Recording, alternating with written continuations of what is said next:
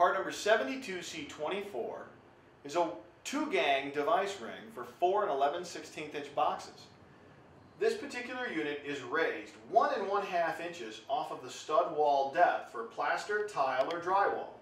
To install it, you simply align the tab with the box screws and then slide it into place and fasten the box screws to get a secure installation.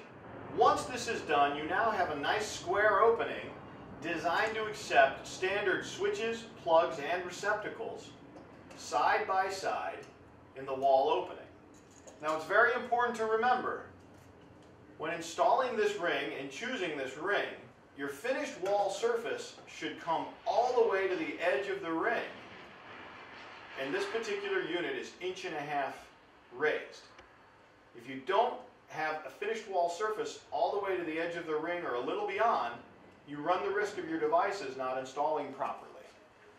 For these and other great products, visit us online at garvinindustries.com.